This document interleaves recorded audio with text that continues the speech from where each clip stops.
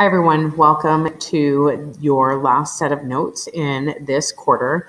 Today, we're going to talk about forming and identifying types of compounds. So we're going to focus on metallic, ionic, and covalent, and then a little bit of acids and bases in the end. So the most important thing when you're looking at atomic bonds is you want to make sure that you understand what a bond is. So a chemical bond is formed when there are valence electrons involved. Now, those electrons can either be shared or they can be given up or taken from an element, but there is some kind of interaction between those valence electrons. So it's the link between two different atoms based on the valence electrons, and that bond can be based on 2 valence electrons, 4 valence electrons, 6 valence electrons, okay? Atoms of most elements are very reactive. Now, the thing is that a bond is going to be formed when an atom wants to change to become more stable. So this goes along in all of your other science classes. This is one of our cross-cutting concepts, the idea that things that are not stable will change until they are stable. This is stability and change. So an element is going to end up reacting with another element until it becomes more stable. It's going to change until it becomes more stable. Now, how do we determine this stability? The stability is determined by the valence electrons. Now, most elements want to have your 8, your octet, or follow your octet rule. And the octet rule is basically saying that once you have 8 surrounding valence electrons, then you are a more stable element. The exceptions to this are hydrogen and helium. Your very first energy level is going to be maxed out at 2 valence electrons. But the octet rule is very important to follow. So elements are going to change until they become more stable, and that stability is determined by following the octet rule, okay? So how do we know how many bonds and what kind of bonds and what's happening to the electrons? Well, we're going to very first start with electron dot structures. So we did talk about electron dot structures or Lewis dot structures where we're looking at the valence electrons. Remember, valence electrons can be determined by the position on the periodic table, because every single time you go from one period to the next or one row to the next, you're going to be adding an energy level. And then as you go from the left to the right, you're going to end up adding a valence electron. So we have unpaired electrons and paired electrons. Unpaired are the ones that are standing alone, and electrons don't want to be by themselves. They want to pair with electrons, preferably from another element. Paired electrons are 2 that are going to buddy up, and so there's not a spot there for bonding. There's no more room, okay? So let's look at some examples of this. We want to look at our carbon. Carbon has 4 valence electrons, and I know that because it's in group 4A, or if you count just all the way across the periodic table, it's in group 14. So carbon has 1, 2, 3, 4 valence electrons, and that gives it 4 more spots to bond in order to fulfill the octet. Oxygen has 1, 2, 3, 4, 5, 6. Again, based on where it is on the periodic table, it's in group 6A or group 16. And so you basically have 2 spots available for bonding. So oxygen can share electrons or it can take electrons from something. Now hydrogen comes in, and hydrogen has 1 valence electron. Because hydrogen is in group 1, it has 1 valence electron.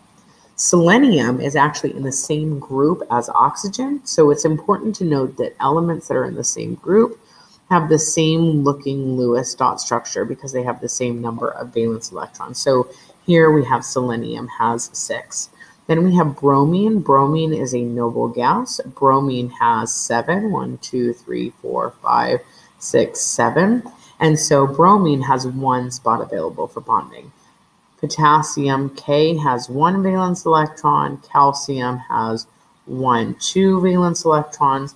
And so because calcium has 2 valence electrons, it really is it's going to suit calcium much better to give up those valence electrons. Same with potassium. Potassium has 1.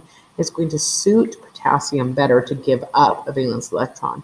And so you'll see this trend on the periodic table where metals tend to give up valence electrons and nonmetals end up taking or sharing valence electrons.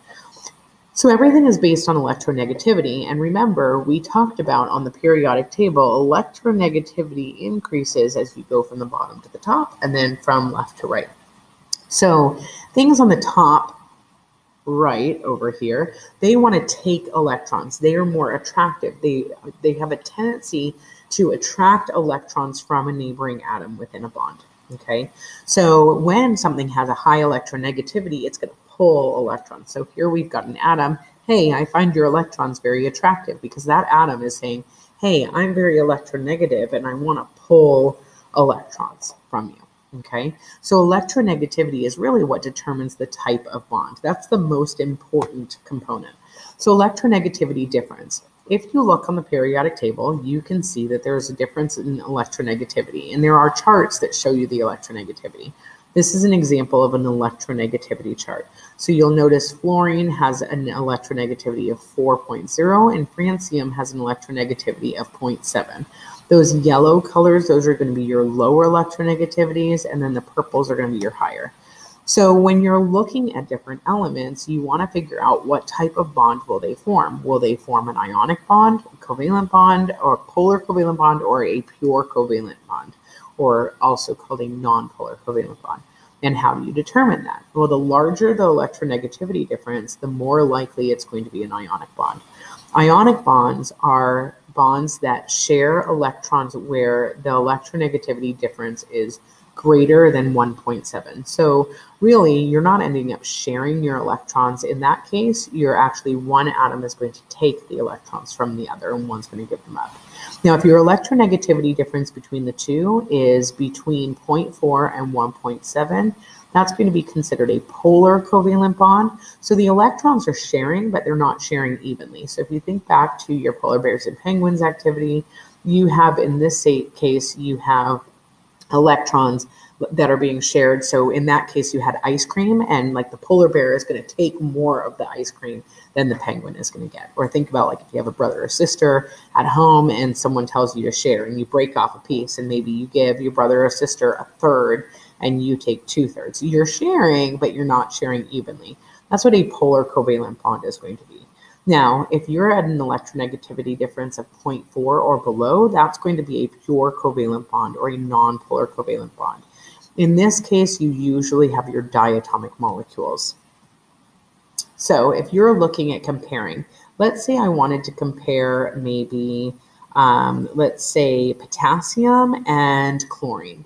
So I have potassium and chlorine, and potassium has an electronegativity of 0.8, and chlorine has an electronegativity of 3.0.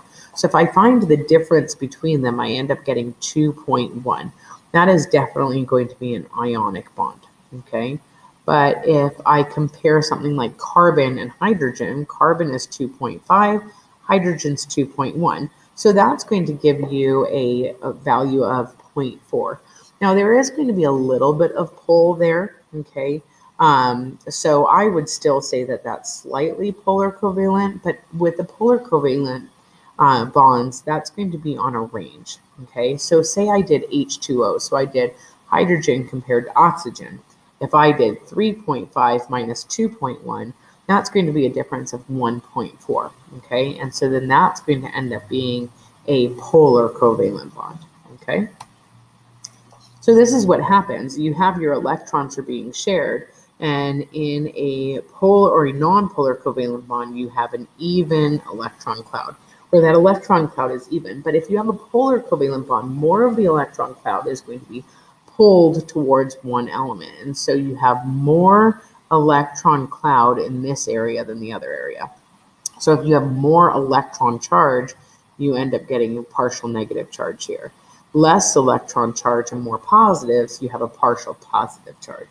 And then for a full electron transfer, you have all of the electrons have been ripped off. Not all of them, but the 1 or 2 electrons have been ripped off, and then one is left without that electron. So you have a true positive charge and a true negative charge.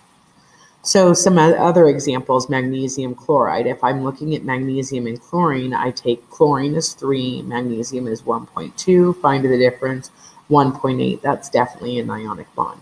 When I'm looking at sulfur dioxide, sulfur has a 3 or 2.5, I apologize, oxygen has a 3.5. So when I'm looking at that, finding the difference there, there's a difference of 1. That's going to be a polar covalent bond. And then phosphorus and sulfur, that's going to be more pure covalent because you have 2.5 minus 2.2, a difference of 0.3. But again, your true diatomic molecules, so like H2, you're going to have an electronegativity difference of 0. And that's because they're the exact same elements. And so that would be a pure covalent bond as well, or a non-polar covalent bond. So looking at your ionic bonds, if I have lithium and I have fluorine and those two atoms come together, then what's going to end up happening is the lithium has 1 valence electron and fluorine has 7. So lithium is going to transfer that electron right there. And so then now lithium has lost an electron. It has a positive 1 charge. Fluorine has become fluoride, and so it gains an electron. And so you have 1 lithium and 1 fluorine.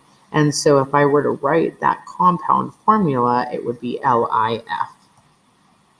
Now in this case, I have beryllium. Beryllium has 2 valence electrons. Fluorine still has 7.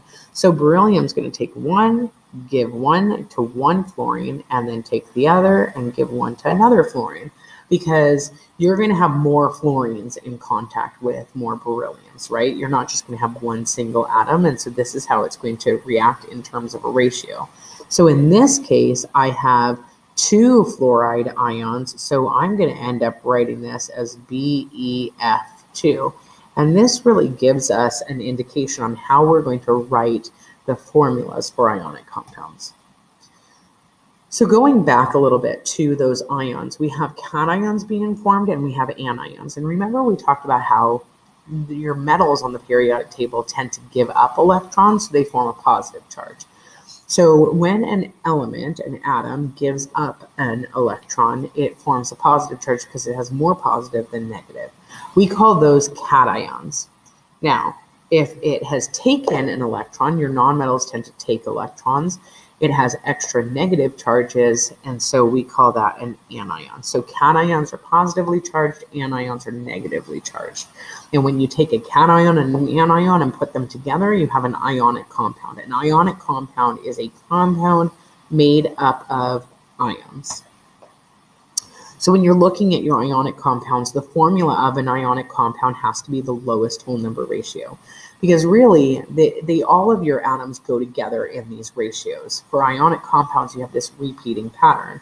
So we end up writing our formula as the lowest whole number ratio. For example, if I had magnesium, okay, and oxygen, some people would want to say MgO2 because of the charges each form. And we're not going to write it that way. We're actually going to write it at the lowest whole number ratio. So that's going to be MgO, okay? So you always want, when you're writing your formula for an ionic compound, for it to be the lowest whole number ratio. You always list the cation first and then the anion. And you have the number of cations to balance out the number of anions. So for example, in this case with MgO, we know Mg forms a +2 charge and we know oxygen forms a -2 charge. When you add those two together, you get 0. So everything, your charge needs to balance out to be 0. For example, if I have magnesium, and chlorine, well, chlorine tends to form a -1 charge and magnesium forms a +2 charge. So how many of each do I need to balance out each other? And I taught this in class. You have your swap and drop method. So the 1 comes down here and the 2 comes down there. So I need 1 magnesium, so a +2, to balance out 2 -1s. So my chemical formula is MgCl2. And then overall, your overall charge is neutral because I have +2 and then -1 gives me 0. So the formation of ionic compounds. The sodium has 1 valence electron, chlorine has 7 valence electrons. Atoms of sodium and other alkali metals are easily going to lose 1 electron. So sodium is going to give up 1 electron to chlorine, making it chloride. Chloride has a -1 charge, and then sodium has a +1 charge. So this is going to end up giving you the chemical formula NaCl. And notice we have a +1, -1, so overall we have a neutral atom, or a neutral compound.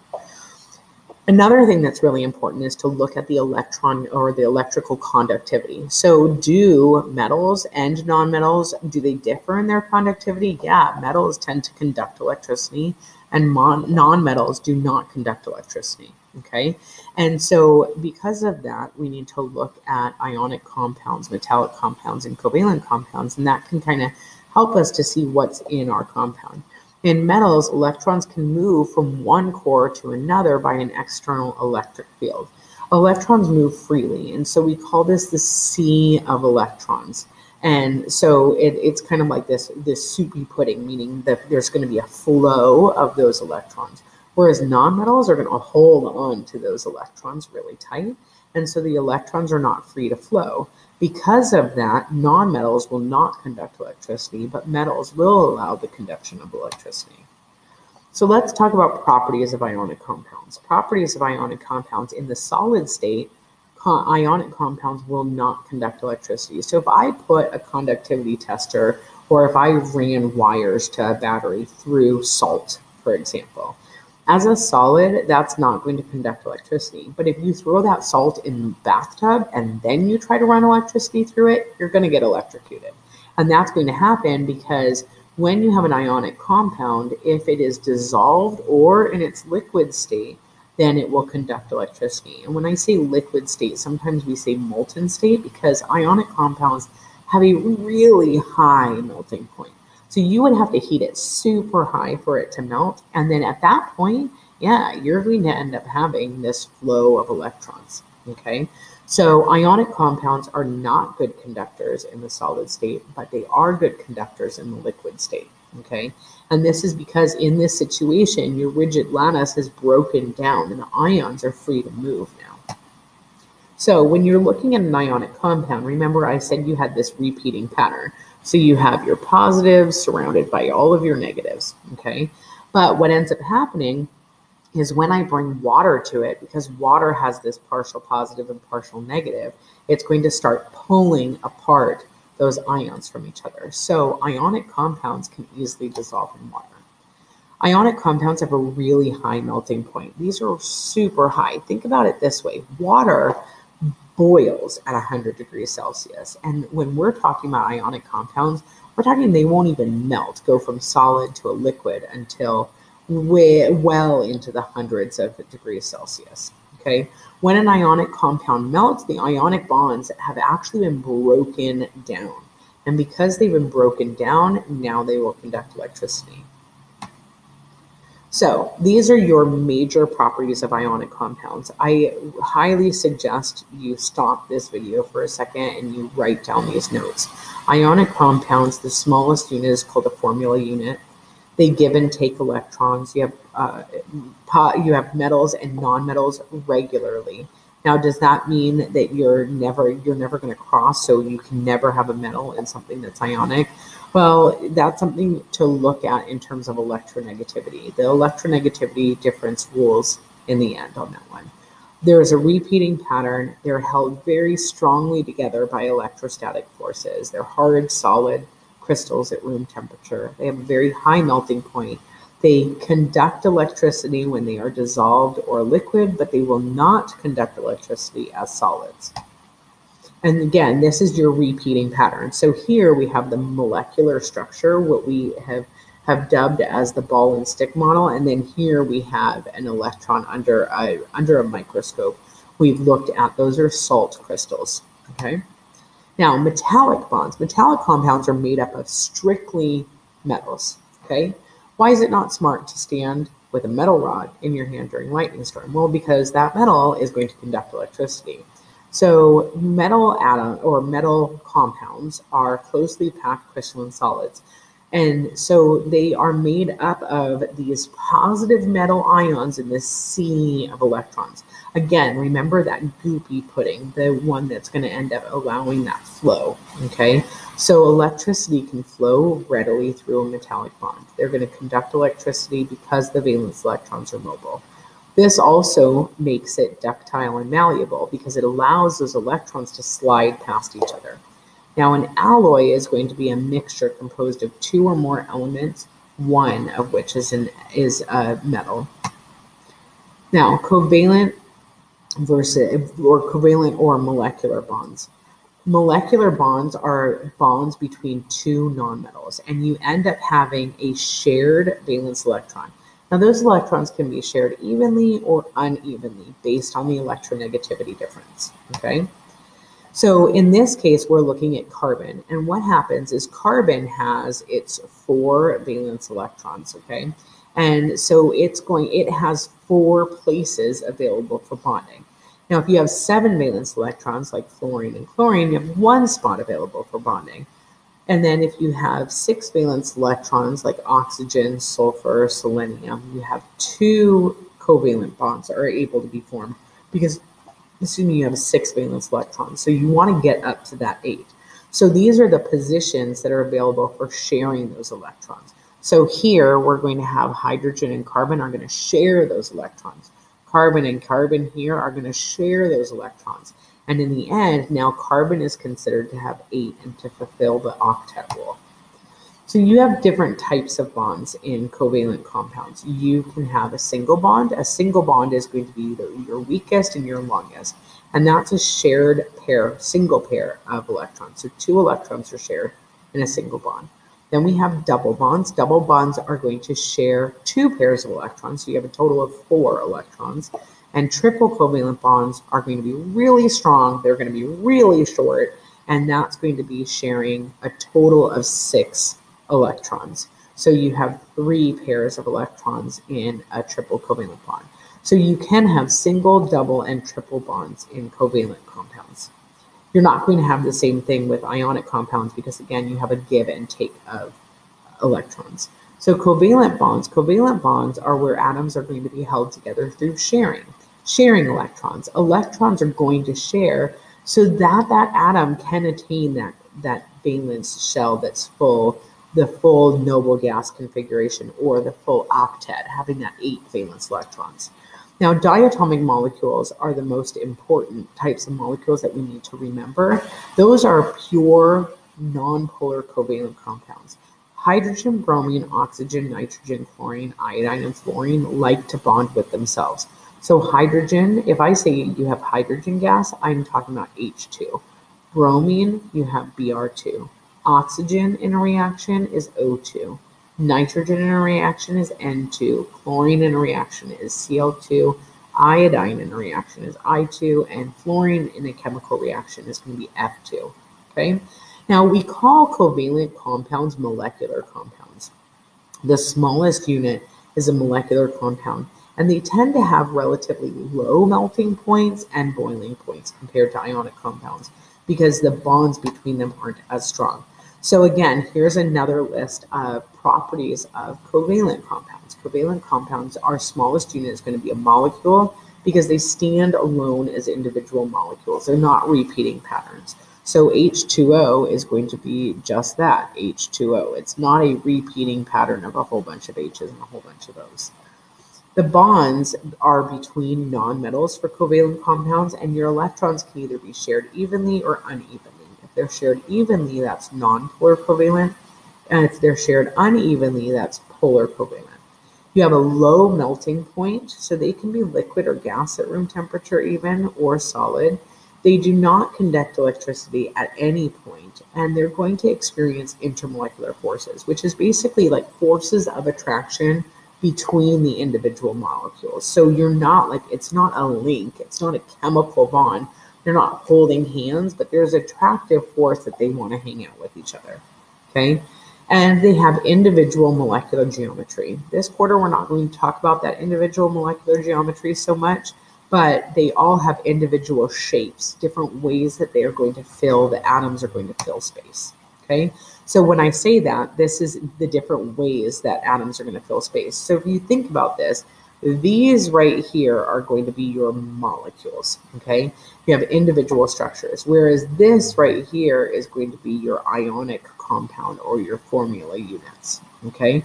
So we have ionic and we have molecular compounds, molecular or covalent, okay? Now, a pure covalent bond, we just talked about the diatomic molecules, but your pure covalent bond is where you have the exact same electronegativity, and so therefore you have an electronegativity difference of 0. And those electrons are being shared evenly. So here in this cartoon, the reason I included this slide is because hydrogen and hydrogen are evenly sharing that rope of 2 electrons, that bond, okay? That would be a pure non-polar covalent bond. Now, polar covalent bonds, that's when you have electrons are shared unevenly. So you have more of an electron cloud. The electrons are surfaced more around the oxygen than anything. And so right here, it's more around the oxygen than anything. So you end up having this partial negative charge, partial positive, and a partial positive. And that comes in really handy when we're looking at solubility and whatnot, okay? So when electrons are shared unequally, that's called a polar covalent bond. Hydrogen has a low electronegativity, so when it's bound with oxygen, the shared electrons are going to spend more of their time with oxygen than with the hydrogen, okay? And so this creates what's called a dipole. A dipole is going to be a partial separation of your charge, your dipole forces. And so what ends up happening is if you have elements that have dipole interactions, there are going to be stronger attractive forces between them. So something like that is going to have a higher boiling or a higher melting point, okay?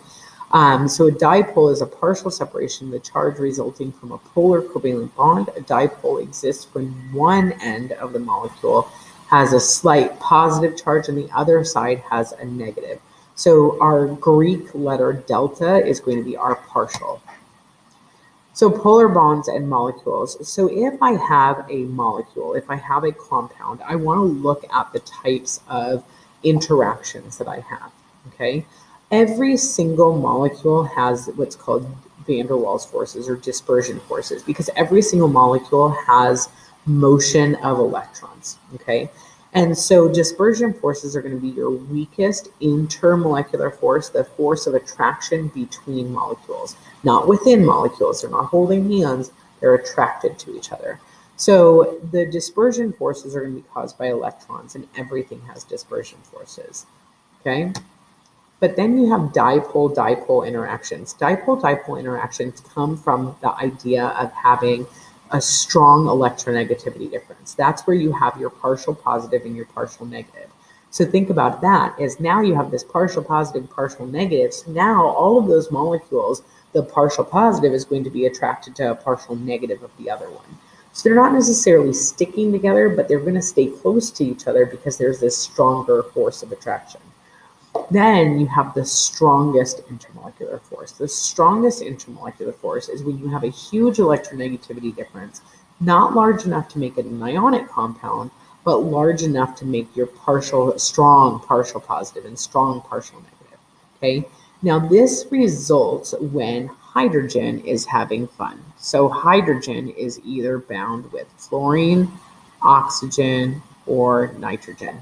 So you're going to have hydrogen bonding, and hydrogen bonding, this is what keeps like the folding or causes the folding in our DNA basically, okay? So some of the research that I did at Scripps Research Institute, we looked at what if we got rid of those hydrogen bonds so that we could cause the protein structures to unfold to help with the misfolded protein structures that have been formed in people's brains with Alzheimer's, okay? So what happens if we get rid of those hydrogen bonds? So hydrogen bonding is a huge source of research in the scientific community. So some examples of these types of compounds would be like HF, NH3, and of course H2O. Your hydrogen bonding, again, is not a chemical bond. They're not holding hands, but there's a strong, very strong attractive force between compounds. Okay, so these intermolecular attractions, what they do is they change your boiling point of a liquid covalent compound, okay?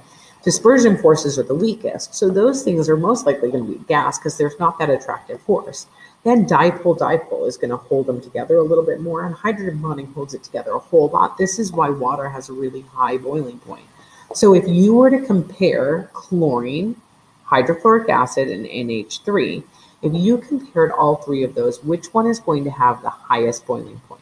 Your highest boiling point is going to be the one with the hydrogen bonds. When hydrogen, remember, is bound with fluorine, oxygen, or nitrogen. That's going to have the highest boiling point. Then you're going to go HCl because you're going to have a dipole. Chlorine is going to pull those electrons a lot better than hydrogen is. And then you're going to have your dispersion forces. So your boiling point is going to be smallest for Cl2, then for hydrofluoric acid, then for ammonia. Okay, so now going to chemical formulas. How do we write chemical formulas? And we're only going to focus on writing chemical formulas for ionic compounds for right now. So when I'm looking at ionic compounds, I want to look at the lowest whole number ratio. So your chemical formula shows you what the lowest ratio is for ionic compounds. In this case, aluminum oxide is 2 aluminums for every 3 oxygens. And how I can figure that out based on the periodic table is I know that aluminum tends to form a +3 charge and oxygen forms a -2 charge. If I use my swap and drop method, I swap and drop only my number, not my charge, because we're not changing the charges, we're just changing the number of what's there, okay? So what I end up getting for my compound is Al2O3. And I get that because I have 2 +3 charges, that's a +6, and I have 3 -2 charges, that's a -6. +6 plus -6 is going to equal 0, okay? You can also look at that in terms of Lewis dot structures. So I have aluminum, okay, and then I have another aluminum. And so if I have oxygen, oxygen has 2 spots. So I'm going to have one of these valence electrons goes here, and one of these valence electrons goes here, but I have 1 left. So now I need another oxygen, okay? 1 electron is going to go here, and another one is going to go there. But I need another oxygen to get rid of those 2 valence electrons, okay? So you can look at it in terms of Lewis dot structures, but it just takes a little bit longer. So if I want to form a binary ionic compound, binary means two different elements in one ionic compound. So calcium has a +2 charge. Oxygen has a -2 charge. If I swap and drop, I get Ca2O2, which I don't want that. I want my lowest whole number ratio. So I write CaO. I need 1 calcium to balance out 1 oxygen to give me an overall charge of 0. What about barium and nitrogen? Barium has a +2 charge, nitrogen a -3 charge. So again, I can swap and drop my numbers, Ba3 and 2. That ends up giving me a 3 times +2 plus a 2 times -3. Overall, that balances out to be 0, a neutral charge. Ionic compounds in the end are neutral. What about copper-2 and phosphate? So this is a little bit different because we have these things that we don't know. Copper-2, the 2 here means that it has a +2 charge. So copper-2. And then phosphate is what's called a polyatomic ion. A polyatomic ion means that there are many atoms or more than one type of element in an ion. So your polyatomic ion for phosphate is PO4 with a -3 charge. And again, I can treat that just like anything else and I can swap and drop, but it's easier to put parentheses around the phosphate, okay? If I swap and drop, I get Cu3PO4 2. My overall charge +6 -6 gives me 0. Okay, so something I'd like for you to do is I'd like for you to make a chart for yourself, and I'd like for you to fill in what are the properties that you know about ionic compounds, what do you know about the properties of covalent compounds, and what do you know about the properties of metallic compounds. I hope that was helpful. If you need any extra help, please don't hesitate to reach out.